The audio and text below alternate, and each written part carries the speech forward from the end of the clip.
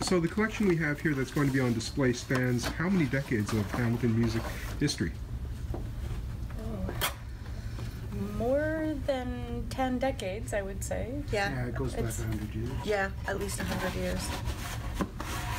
A wide variety of genres as well.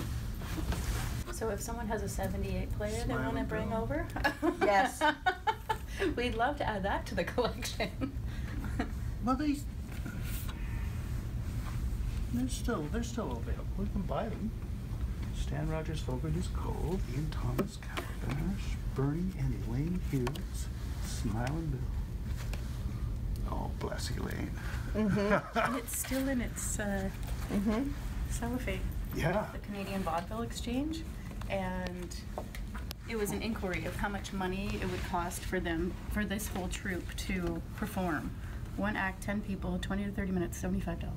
The full evening, $200, which is a lot of money in 37. Well, it would be. And I think a car was like $500. But it looks like they talked them down to $50.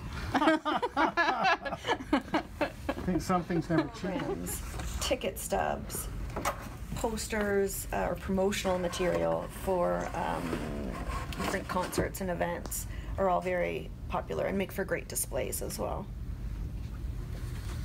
So this one's from the 40s and the 30s.